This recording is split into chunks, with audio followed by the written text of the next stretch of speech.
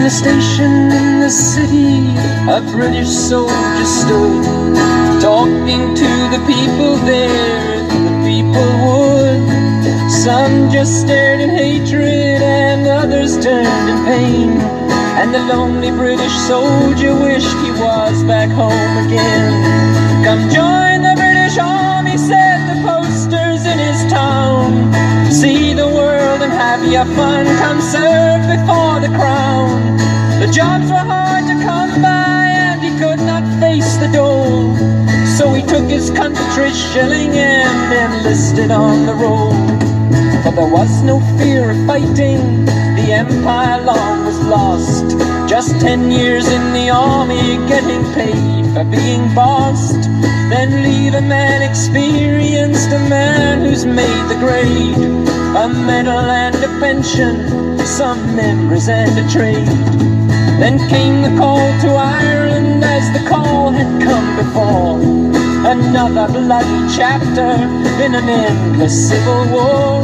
The priests, they stood on both sides, the priests, they stood behind. Another fight in Jesus' name, the blind against the blind.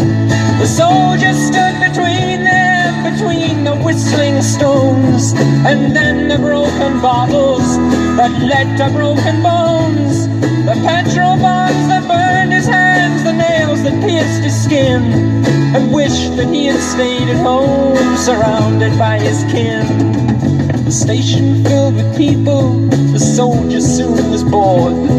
But better in the station than where the people warred.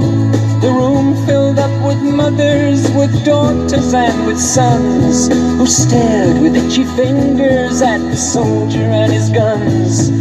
A yell of fear, a screech of brakes, a shattering of glass. The window of the station broke to let the package pass. A scream came from the mothers as they ran towards the door, dragging children crying from the bomb upon the floor. The soldier stood and could not move, his gun he could not use. He knew the bomb had seconds and not minutes on the fuse.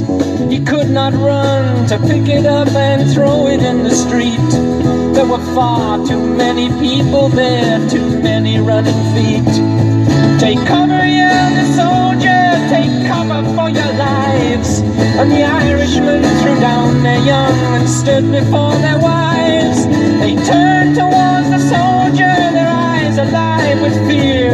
For God's sake, save our children or they'll end their short lives here. The soldier moved towards the bomb, his stomach like a stone. Why was this his battle, God? Why was he alone? He lay down on the package and he murmured one farewell to those at home in England, to those he loved so well. He saw the sights of summer, felt the wind upon his brow. The young girls in the city parks, how precious were they now? The soaring of the swallow, the beauty of the swan, the music of the turning earth, so soon would it be gone. A muffled soft explosion and the room began to quake. The soldier blown across the floor, his blood a crimson lake.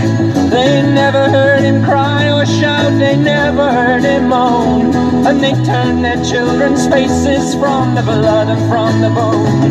The crowd outside soon gathered and the ambulances came to carry off the body of a pawn lost to the game. And the crowd, they clapped and jeered and they sang their rebel songs. One soldier less to interfere where he did not belong.